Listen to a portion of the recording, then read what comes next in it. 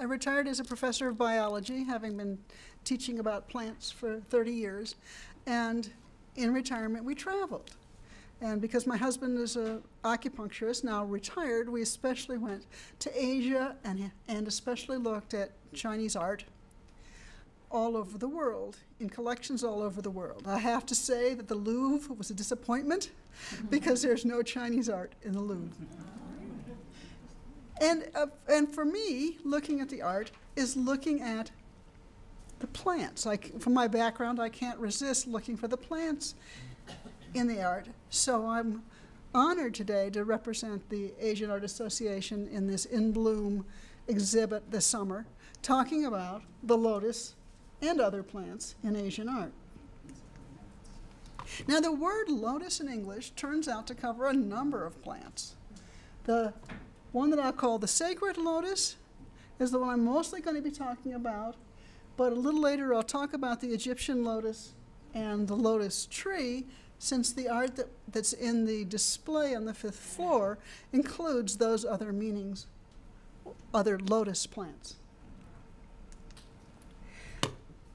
But the one that's throughout Asian art that's really important in Asian art is lotus, which I could call the Asian lotus, I could call it the sacred lotus. It's Nelumbo nucifera in the lotus family, the Nelumbonaceae. And from a botanical point of view or historical point of view, it's a very interesting plant. There's only one genus of plant and 2 species in the Nelumbonaceae, just the Asian lotus and the American lotus. And yet, and that's because it's very distinctive. This pink flower that sticks up above the water, the great big leaves, these leaves can be a meter across if it's in a good condition. Those great big leaves will also stick up above the water. In the round leaf will catch water and absorb it from the leaf. And in particular, you can recognize the sacred lotus by these very distinctive pods. You've probably seen them in dried arrangements and never thought that was a sacred lotus pod, but that's what they are. And they're so distinctive that they find them in the fossil record going way back. Into the age of dinosaurs, into the Upper Cretaceous, there are fossils of recognizable pods of lotus. So they would call it a living fossil. It still looks like it looked back when there were dinosaurs walking the earth. At that time, it was spread all over the world. The fossil I'm talking about was from Argentina, but there are no longer any native lotus in Argentina.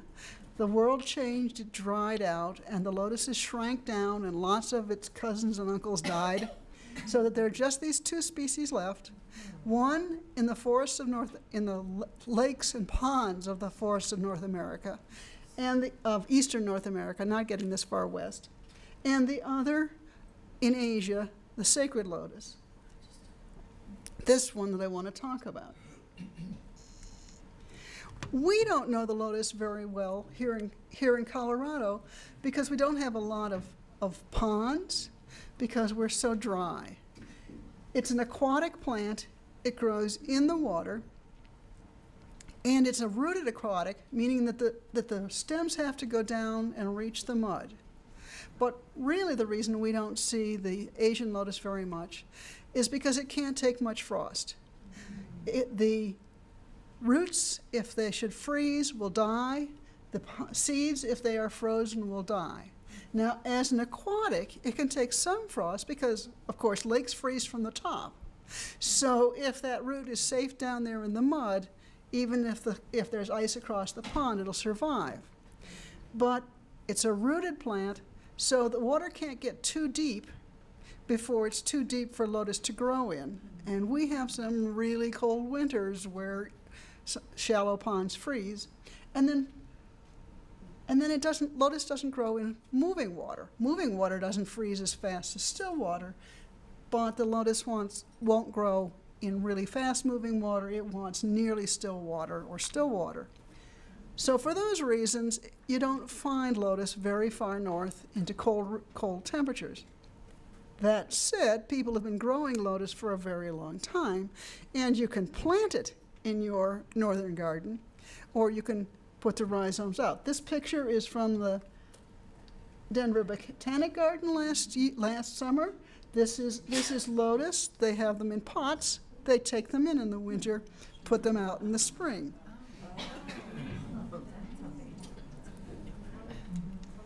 But if you live in India, if you live in Southeast Asia, southern China, southern Japan, you can just toss the lotus seeds out into standing water or a soggy place, and lo, they will come up and grow. And one of the things that people really like about lotus is under good conditions, it grows very fast. So if you imagine the start of the monsoons in India, where everything has gotten very dry and parched and the low spots don't have any plants in them, it rains, the pond fills up, and almost miraculously the rhizomes of the lotus come out. They come up, it grows very fast, and it fills that area before you really even realized that it was a wet spot again, because the rhizomes are the roots in the ground. Rhizome is an underground stem, and that's really what carries lotus through different years. The rhizomes in the mud are very tolerant of being dried out. Just add water and you'll find plants again. But the other aspect that makes this attractive to Asians is it's edible. Lotus, sacred lotus is edible. The rhizomes I was talking about, those stems, are what we call the lotus root, and you recognize the distinctive holes. It's actually a stem.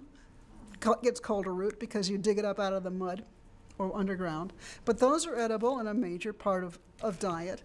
But the seeds are edible. Cook the seeds or pickle them or treat them a number of different ways, and you can eat the seeds. But actually, if you're pressed, that whole thing is edible. That may not be terrifically delicious, but it's nutritious, and you can eat it. So the buds, the fruits, the flowers, a nice plant. Now, the botanist in me can't resist telling you, even though this has not got a very strong art relationship, that the lotus holds the record for seeds that have lasted the longest and then still germinated, have been alive. So that's the pod there, and the seeds are little hard brown things. And there's a lotus seed that they could age because they did radiocarbon dating on the outside of the seed. And that particular seed was 1,300 years old. It's from 700 AD. They put it in water, they gave it sunlight, and the seedling came out and it grew. That's absolutely the record for the oldest seed that we know that's ever come up. There was another one that was 1,000 years old, because there's a pond in northern China that people used for years to grow lotus, and then there was an earthquake and the river shifted about 400 years ago, so they haven't been messing with it. They've been doing other things because it's no longer a lake. And people keep digging old seeds out of there and germinating them to see how they'll do. I should add, most seeds last maybe 5 years. Okay? We get very excited as botanists when we find a weed seed that's maybe 100 years old. There are a few weeds that will last 100 years. Lotus, documented at 1,000 years and more. And the biologists, of course, are fascinated how in that seed is a live embryo that's gonna be breathing and doing a little bit of metabolism day after day, or it would die. There's something very special about this plant, biologically. But of course, the reason most people grow lotus is for the beautiful flower.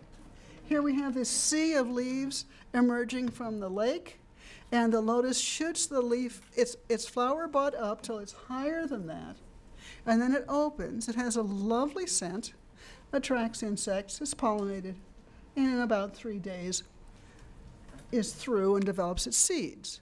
People have been growing lotus documentably back about 5,000 years. Certainly they've been growing them domesticated in China for 3,000 years. So you don't have to have, all my pictures show this sort of a lotus flower, but they can be white, they can be pink, they can be intensely pink over what you would call it red, they can be pale yellow. Lots of different beautiful flowers. And they grow. If you have still or not very moving water in India or South China, it's going to be mucky stuff, and it'll smell as bad as that looks. So we have this image going back 2,500 years to Buddha. As a lotus flower is born in water, grows in water, and rises out of water to stand above it unsoiled. So I, born in the world, raised in the world, having overcome the world, live unsoiled by the world. This is a powerful image. Buddha applied it to himself, but it also applies to the rest of us, that we too could rise above the muck of everyday life and be as beautiful as the lotus flower. And in addition, therefore, it's an image of purity, it's an image of enlightenment. And so it's an image that's been cherished by the Buddhists, used by the Buddhists multiple ways, multiple times, ever since the Buddha made these kinds of statements. The image pervades Buddhism. This is a big Buddhist temple that we saw on the tour with the Asian Art Association to China in 2013. It's very large. It was just finished. It's in mainland China, just north of Shanghai. The Buddha in the background, we were told, is the largest standing Buddha in the world. This is a lotus bud. And with the latest in technology, the bud turns, the petals open, mist is released, and you can see the infant Buddha inside the bud. Okay, there is Buddha coming in. And that is a dramatic modern adaptation of a very old set of images in Buddhism. So as you look at images of Buddhism, they often include a lotus. The throne that this Buddha from the collection, this is my very bad picture, is sitting on, is a lotus flower. And often there are other lotuses in it, although in this case I think those are not actual portrayals of the flower, but I did want to draw your attention to the fact that the position the Buddha is sitting in is called full lotus. The more you look and listen for lotus in Buddhism, the more references you find to it. But it doesn't have to be Buddhism. The lotus is a very common visible plant across Asia, and the Hindus use this image richly too. The lotus is a symbol of both the major gods, Shiva and Brahma. Brahma came into the world on a lotus flower out of the navel of Vishnu. This image of Vishnu, features a lotus coming up in his hand, and you will see that he's standing on a lotus throne, as are the goddesses beside him. Hindu imagery is rich in lotus images. Lakshmi, wife of Shiva, goddess of wealth, goddess of love, goddess of fortune, comes into the world on a lotus flower. The lotus is her symbol. And as you can see in this picture, she is sitting on lotuses, holding lotuses, surrounded by lotuses. The imagery is very strong because that's her image. And there are other gods and goddesses among the Hindus who often hold lotus to make the image of purity or of enlightenment, but also as part of their symbology.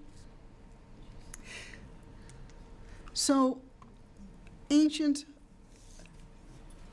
Asian art actually for the last 2,500 years is rich in images of lotus, because not only do the Buddhists use it as an important symbol, not only do the Hindus use it as an important symbol, it's an important symbol to the Taoists, it's an important symbol to the Jains, it's an important symbol in Shintoism, and there are probably other major religions in Asia and Southeast Asia that use it. And I don't think there's any similar plant in Western art with that kind of ubiquity that is shown across cultures, across languages, across space, the way the lotus is in Asia. So in terms of looking for plants in Asian art, watch for the lotus. It's wonderful. And it isn't always what you're going to see the flower. The bud has meanings, and so different individuals, different pieces of art will show you a lotus bud instead of a lotus flower. This is the pod, the fruit, actually. And the fruit will have perhaps all the symbolism of the plant as a whole, but it's a fruit, it's full of seeds. We add fertility as one of the images you might get out of looking at these pods and thinking about fruit. And the leaves are distinctive. So you can have things like this beautiful women's vest that's in the collection that has well drawn out examples of leaves of lotus, in addition to, of course, lots of pictures of the flowers there. There are a lot of other kinds of, say, Buddhist imagery that's across the art of Asia. The Bodhi tree was a fig tree. My picture is not necessarily the right fig tree, under which Buddha received enlightenment. So often you'll see images of Bodhi trees, but that's a tropical tree. It can't take any kind of frost, and to get that big, you have to be absolutely frost-free, because the frost in 10 years or 15 years would have killed it. So people in northern areas won't have seen actual Bodhi trees. They might be painting or drawing something that looks like a tree that they think looks like the Bodhi tree. I put the Buddha's hand citron in because this is a mutant citron. Citron is one of the oldest of the citrus fruits. It looks loosely like a grapefruit, a small grapefruit. It's very bitter. People don't actually eat them raw. But they've been growing them and enjoying the flowers of the citron tree, enjoying the smell of citron for a very long time.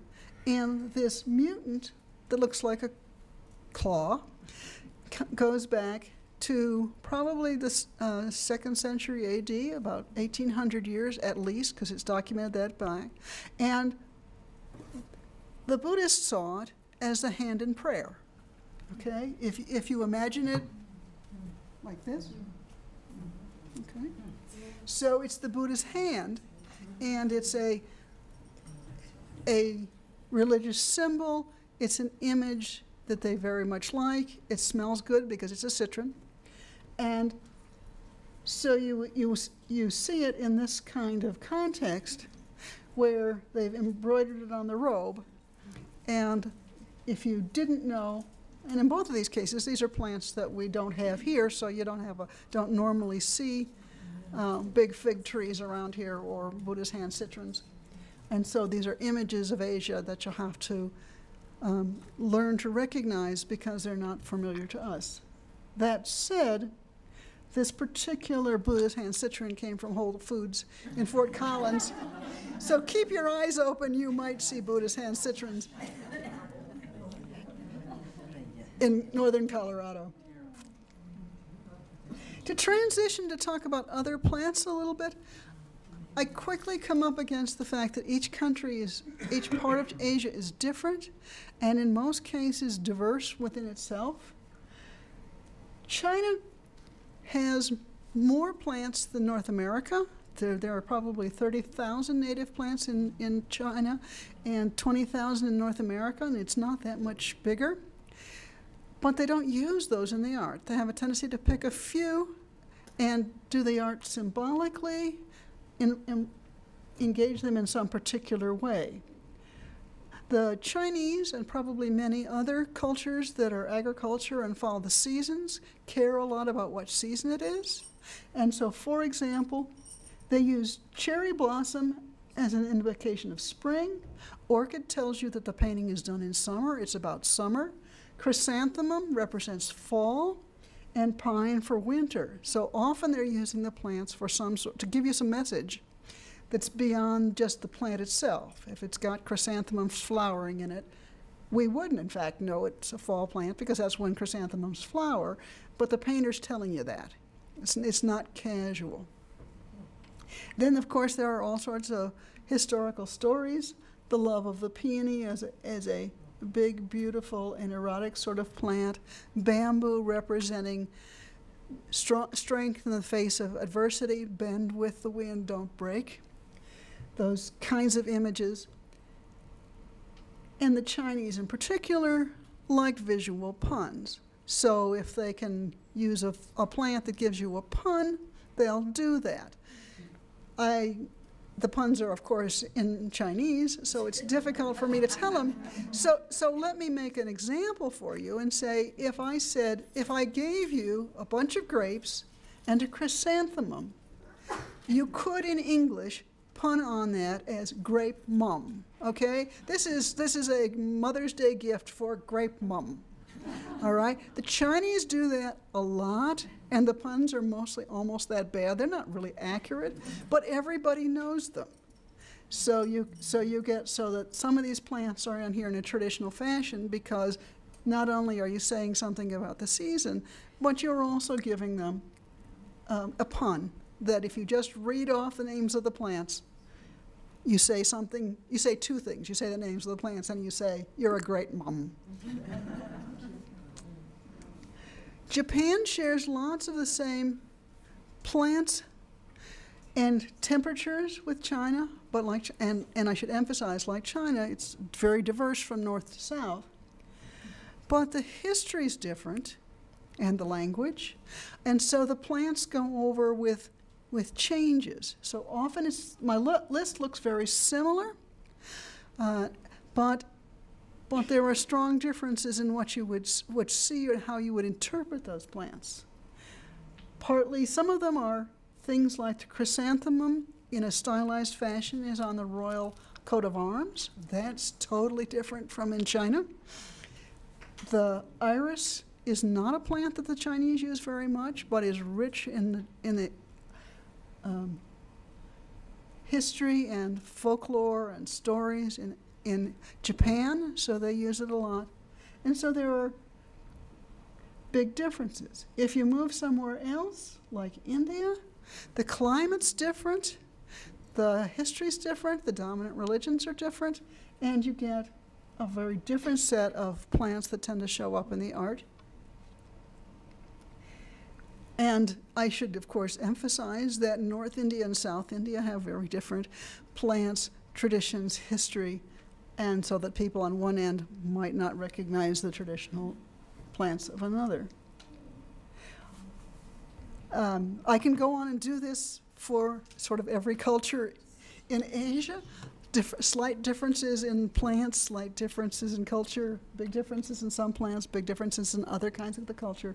The Mughals were a Muslim group that were a dynasty in northwest India in the 1500s and 1600s. So they brought with them Muslim traditions in their plants, and their paintings would be called West Asian. If you take an Asian point of view and you look at what we call the Middle East, that's West Asia, and it's got a bunch of distinctive desert plants. Tulips are native there, poppies are native there, whole different set of plants that go with a Muslim tradition and with deserts. So you get a very different set of traditional Asian art, plants in the art. As soon as I come up into the last 500 years with the Europeans, there's European contact. And so traditional art is going to change. Partly because they brought new ideas, and painters and artists all over the world, of course, are always eager to try new things and see what happens. And partly because they became a market almost immediately, and there were all sorts of things that they could make that the Europeans would buy. And if you're painting for Europeans, you don't need to put the traditional things in. You don't need the traditional colors. You can do combinations and permutations that have nothing to do with your personal tradition. You're just having a good time with it, which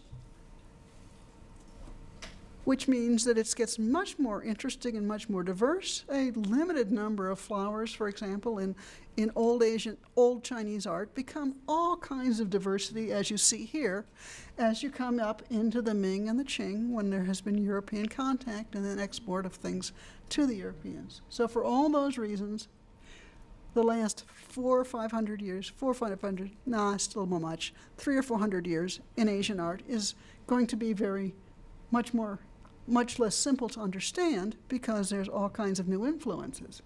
And by the time you reach the 21st century, this is from an art display that was in Beijing when we were there in 2003, you get landscapes like that where perhaps a keen eye could see the Chinese traditions, but I would look first to the international art community to ask why does this painting look this way? So in the 21st century, it's a whole world of art. I should end because, as I'm getting to the end, that up in the 5th floor where they pulled a bunch of pieces of art into the lotus display, there are pieces that represent Egyptian lotus, which is not the same as the sacred lotus Nelumbo. I'll have to keep saying Nelumbo because the English word is the same. The sacred white lotus and the blue lotus are sacred from Egypt, and they're water lilies, not Nelumbo. So the leaves sit on the surface of the water. They don't rise above the surface of the water. The flower floats on the water. It doesn't rise up, and it doesn't have that distinctive pod. However, Egyptian lotuses were traded from Egypt going east probably 2,000 or more years ago. So you can find images of Egyptian lotus in old Chinese art, in old Japanese art. They went all across Asia very early. The reverse happened as well, too. The Nelumbo, the sacred lotus, is certainly recorded in Egyptian art from 3,000 years ago. In fact, it may be native somewhere in the Middle East, in West Asia, Iran, Afghanistan, because it's a very important image in Mesopotamia, and the Mesopotamians used Nelumbo, the sacred lotus, for a fertility goddess's symbol, and as the scepter, as their royal scepter was a lotus bud. So they knew that plant too. So you can find images of sacred lotus, Nelumbo, among early Egyptian art, and you can find images of the blue and the white sacred lotus, which are water lilies, in Chinese and as far east as Japan from very long ago. But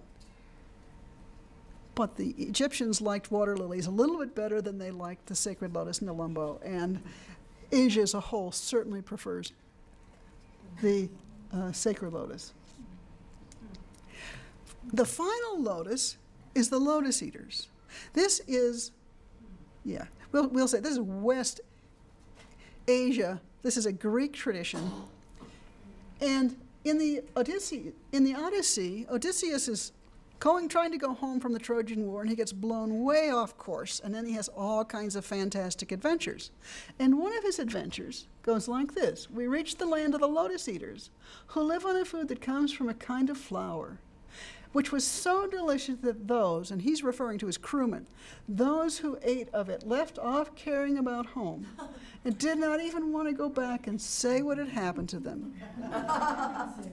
Odysseus was a determined sort of guy. He went ashore with his crewmates that hadn't tried this stuff, and he dragged these guys, kicking and screaming, onto the ship and sailed away. He doesn't say what that plant is. Herodotus, writing about 400 BC, a book which is kind of a travel log of the area of ground Greece at that time, also talks about lotus eaters, and he says it's a tree, and they eat the fruits of it. And nobody knows what it really is.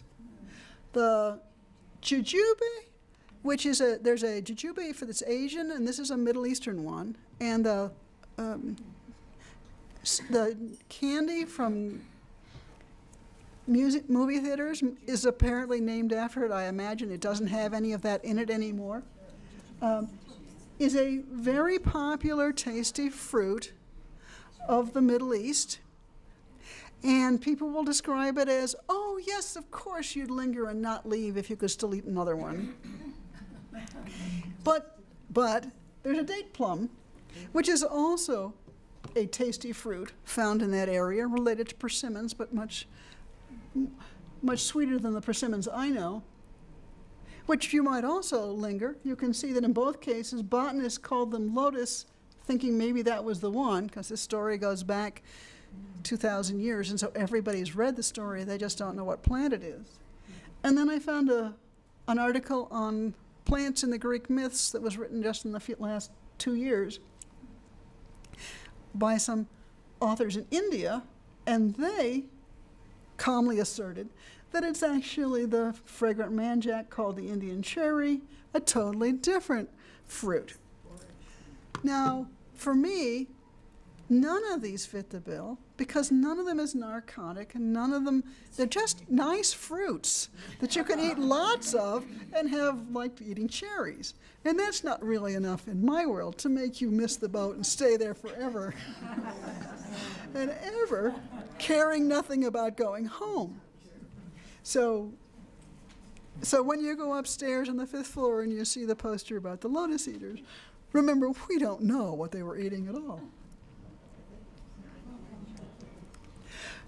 So my bottom line here is look for the plants in the art. And that one of them that you can find readily all across all Asian art and is very rewarding to find is certainly the lotus. And when you do, you find things like this Qing Dynasty belt buckle, which is so exquisite. The reward for finding the plants in the art is often they're beautifully, beautifully done. So, thank you, and I'll be happy to answer any questions. Were these your notes? Yep. Yeah, I don't know how I picked them up. Did you want to thank people?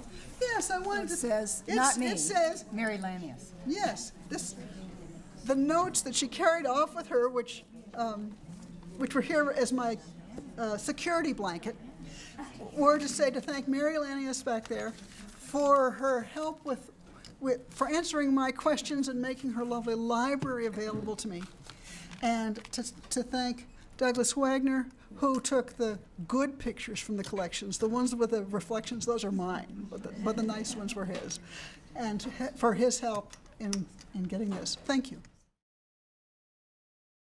I'm Kathy Keeler, traveling the world far and wide to find great plant stories and to bring them back to you, because I am a wandering botanist.